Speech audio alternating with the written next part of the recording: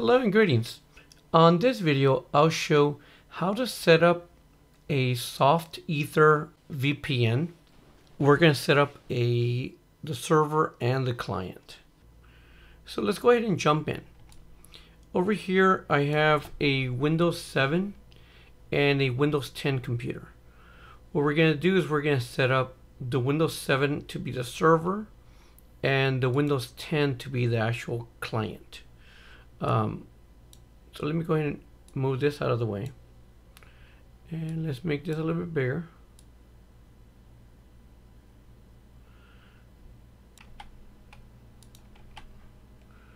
Yeah, that should be good. Okay, so the first thing we're going to end up doing is we're going to go to SoftEther.org. So SoftEther.org.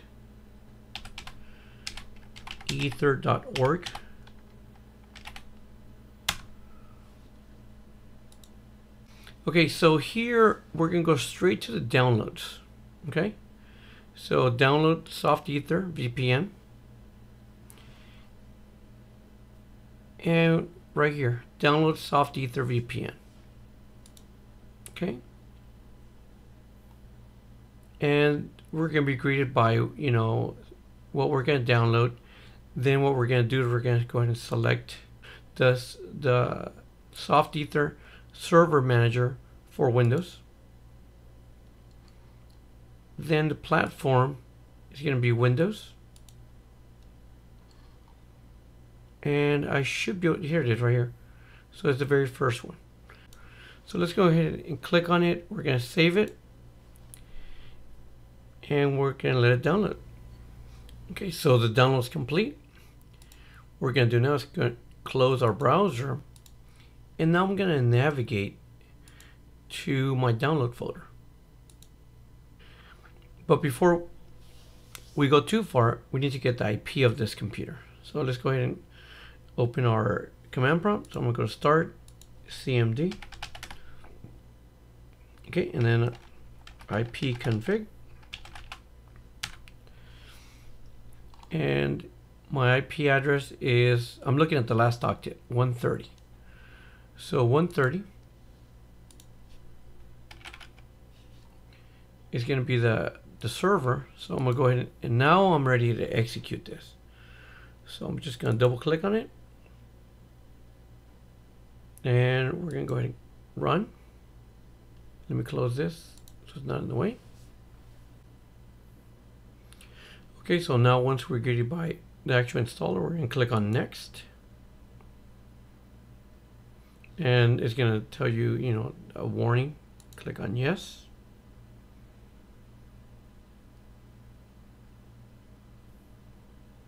So once you're greeted by this section, you're going to go ahead and select SoftEther VPN server. Click on next. And if you agree to their terms and conditions, put the check mark on agree and click on next. And click on next. So this would be the location that's going to install. So defaults are fine. Click on next. And it's ready to install. Click on next. And now we let it install. Okay, so now you can see it's installed. You go ahead and click on finish. Okay, so once it starts, you're going to be greeted by this piece right here.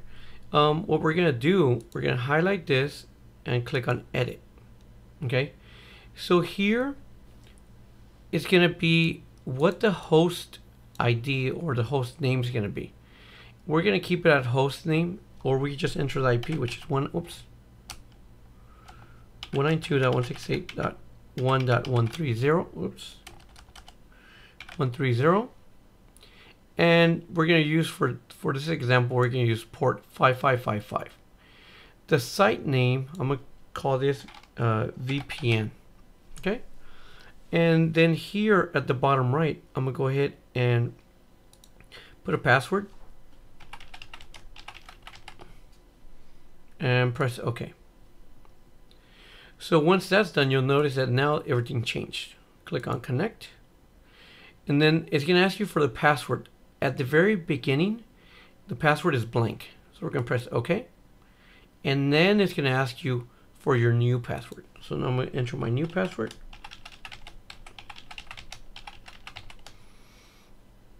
Press OK. And now everything got changed.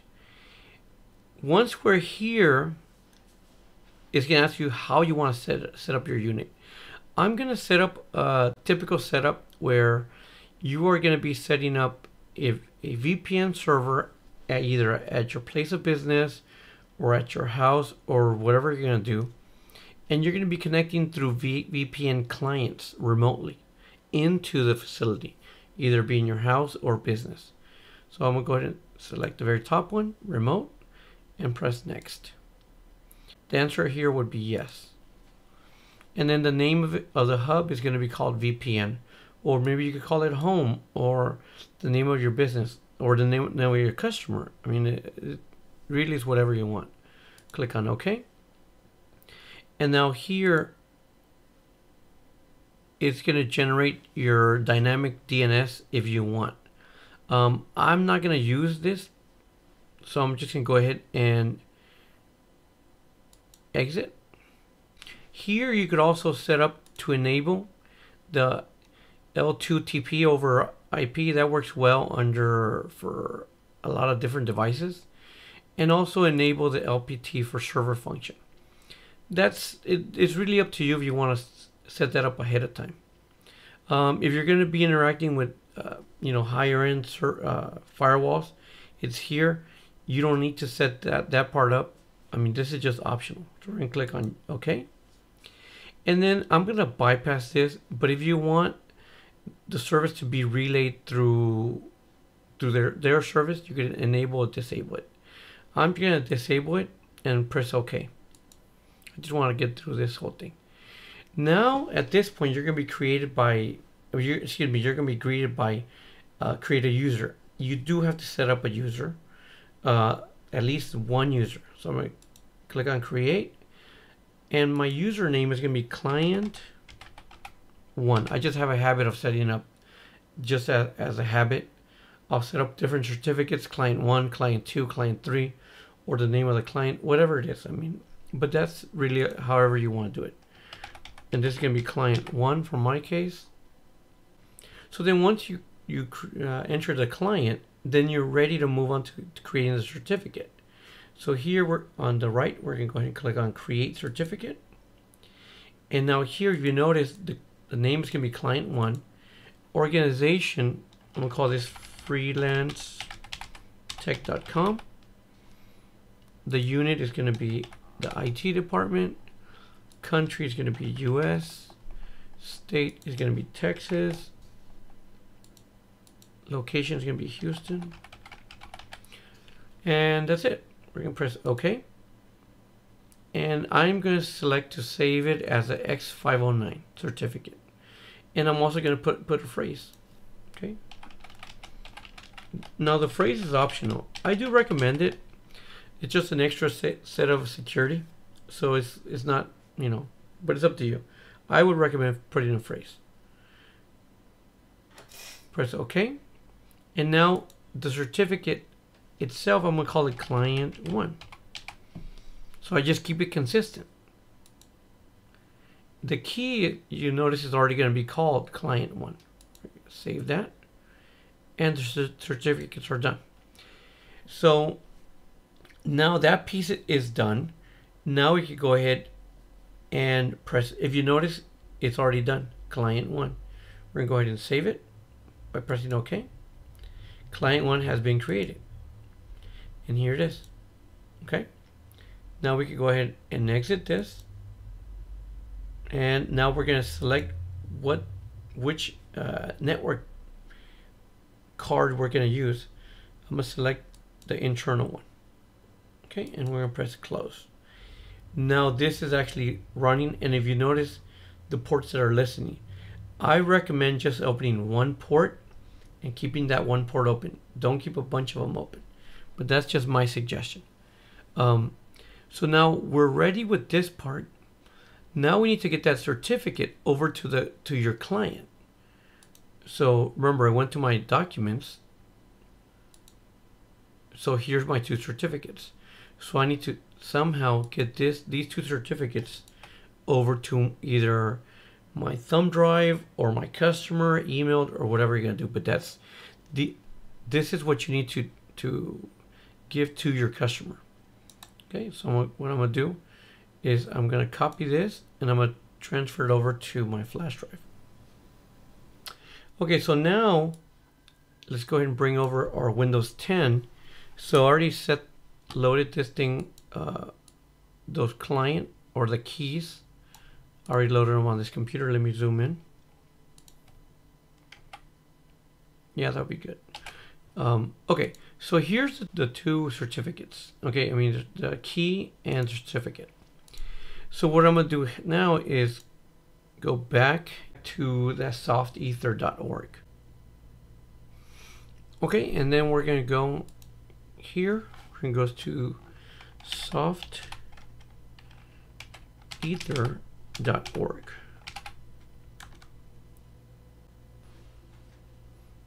And again, what we're going to do is click on download. And we're going to download SoftEther VPN.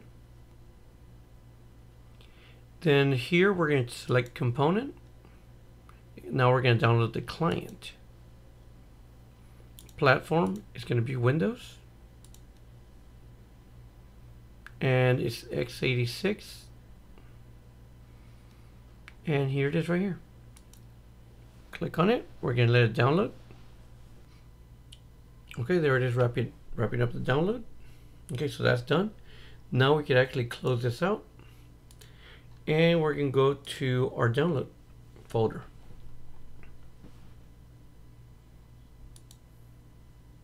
And here it is right here. So, and I could switch it over to a larger view. So here it is. All I'm going to do is just double click on it. Now remember, this would be either on your client computer that you're going to remotely connect, or your customers, whatever. I mean, however you're going to be setting up the VPN. Okay, let me close this so that can run. Okay, and then we're going to click on next. And we're going to do just the client. That's all we need. Click on next.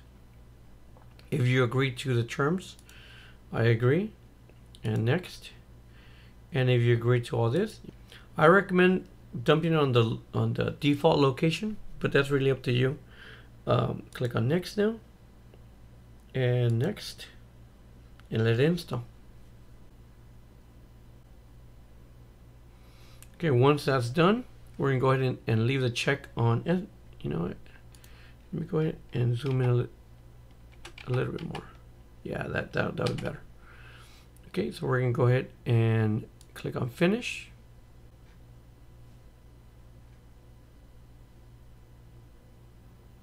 So then you're going to be greeted by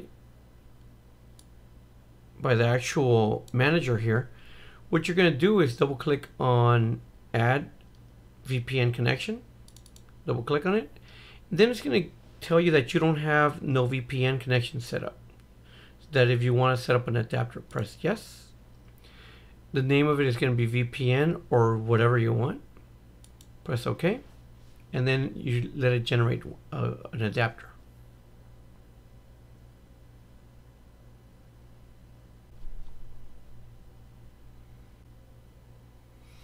Okay, and now if you notice, it generated an adapter with a MAC address and everything.